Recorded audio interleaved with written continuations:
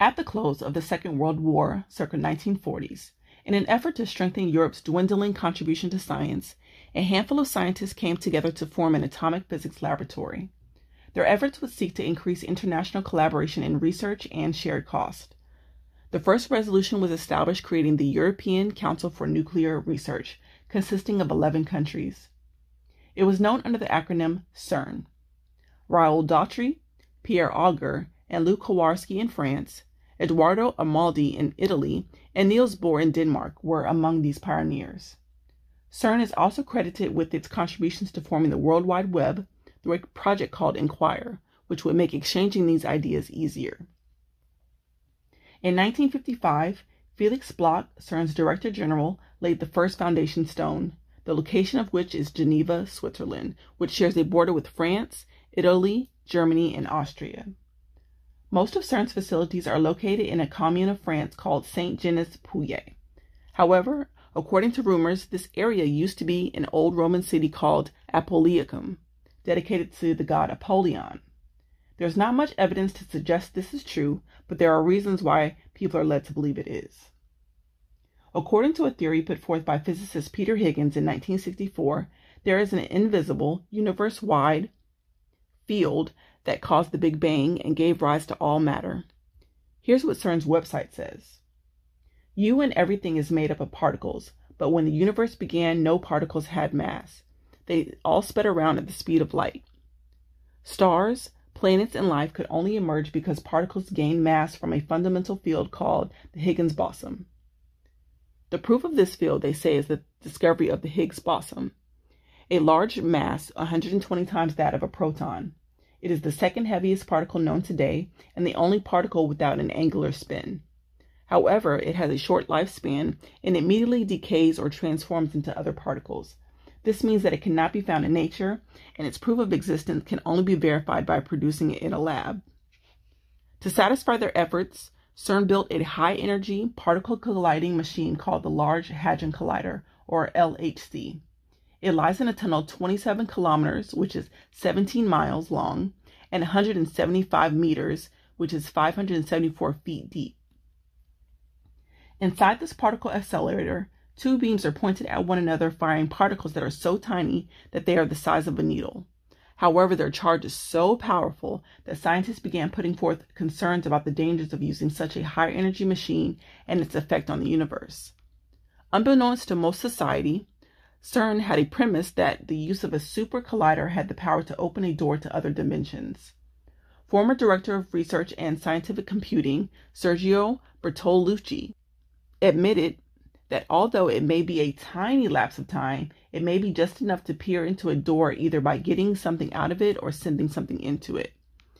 In the 1980s, the United States government, along with Europe and China, invested billions of dollars into research based on that theory, that if enough energy was used with enough force concentrated in a small area, a door could be opened to other dimensions by pricking a small pin-sized hole. The collisions were often aligned with the solar flares from the sun that would charge the ground current 100 times more than the Earth's magnetic field. This would implode the magnetic shield and allow radiation to come through. This would also result in weather modifications and earthquakes. Physicist Stephen Hawking stated in a book, Starmus, that the God particle may end up destroying the universe by creating microscopic black holes that would decay the Earth from the inside. British astronomer Sir Martin Rees agreed that it may indeed open a Pandora's box and unleash high-energy, strange matters that are unstable, causing a vacuum decay that will lead to the collapse of space and time. Some speculate that this will be the reason the infamous wormwood will be allowed to fall to Earth, while others deny it will destroy the universe. Only a select number of scientists called the family were privy to the project's true intentions. The rest of the scientists and the public were led to believe that they were simply trying to understand the beginning of the universe by recreating the Big Bang. People, however, began noticing strange dealings surrounding the site at CERN.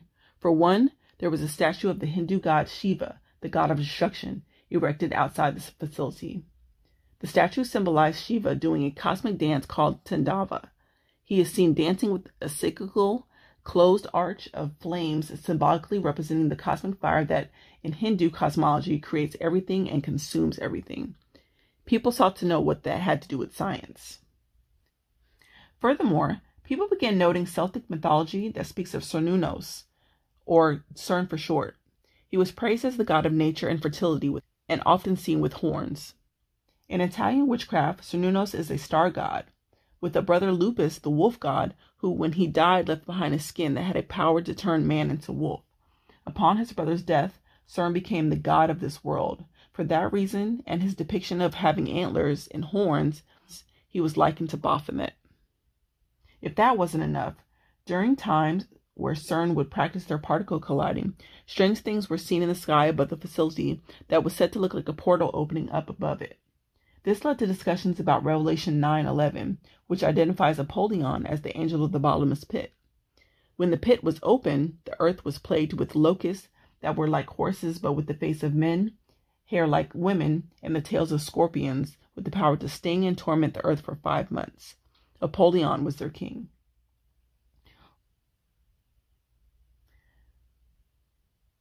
Rituals were often seen being performed inside the facility, and at one time, it was even being investigated for the supposed mock sacrifices that were being performed on the grounds.